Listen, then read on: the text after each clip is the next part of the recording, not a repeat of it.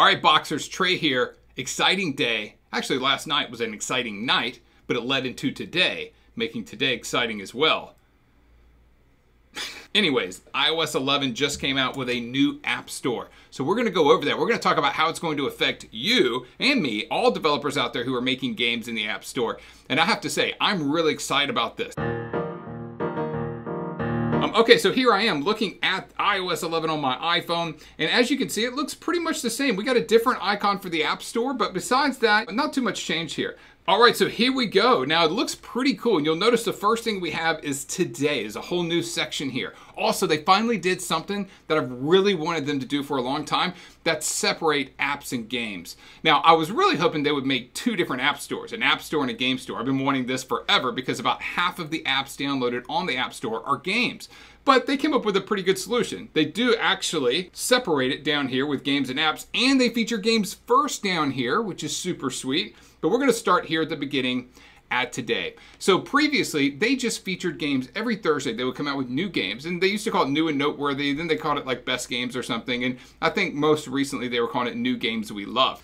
I love it. Now in the Today section, they're actually focusing on a new game they're going to promote every single day. They also still do the new games we love. We'll get to that in a second. Now I'm really excited to see what they did today. I haven't looked at this, but for like 2 seconds. And, oh wow, yay, Minecraft. Wow. Because everyone in the world doesn't already have Minecraft. Wow. Okay. Is this Minecraft 2 or something? No.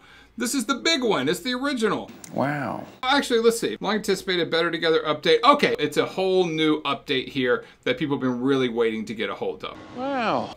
All right, so fair play to them then. And also it's like the most, popular game ever. So I guess that makes sense. But I am excited to see if they start featuring indies here and independent developers, smaller developers, and I think they definitely will. I think that'll be a great spotlight for people.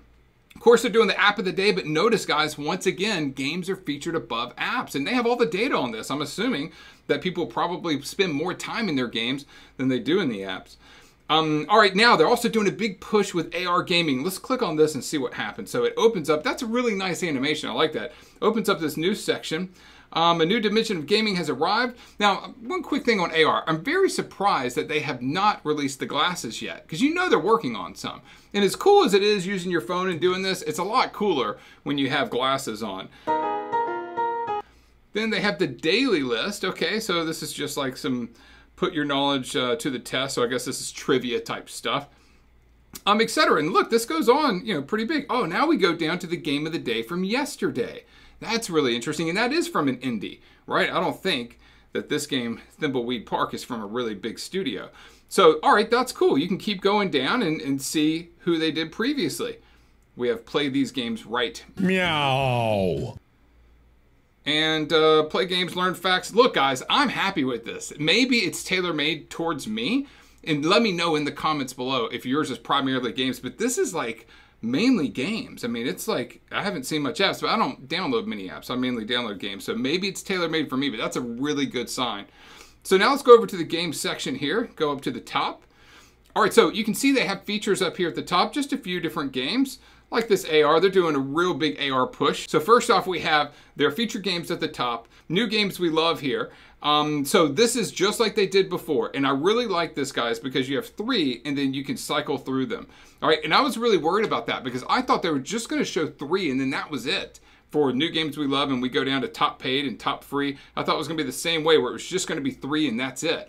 But I mean, guys, this is great. Like Boom Gang, that might be in the total chart placement in the top 20 or something like that. Now, we know from experience, people don't really scroll that far, right? If your game's in the number 20 spot, people aren't going to scroll down there that far. But they're definitely going to scroll this far on the games chart to see what's in the top 3 right now in the games chart. Then, of course, you just swipe over to see more. So I'm really happy about this. I mean, I'm not sure Snake versus Block. Last time I checked, that was like in the 20th position or something like that. That's primary placement for an app in the 20th of all apps right now. Speaking of, really interesting, you cannot even see the full charts anymore that I have been able to find. So here we go on and on. I do not see the indie section. That's the only thing I'm a little bummed. Oh, wait, look. Awesome, they do. They have, let's see if it has the full store. That would be awesome.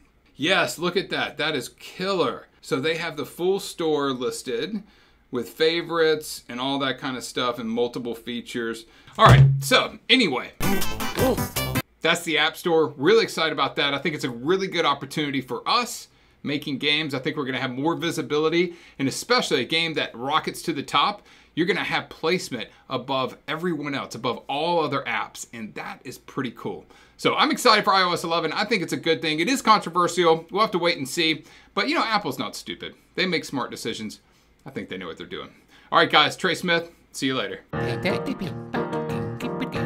Like and subscribe.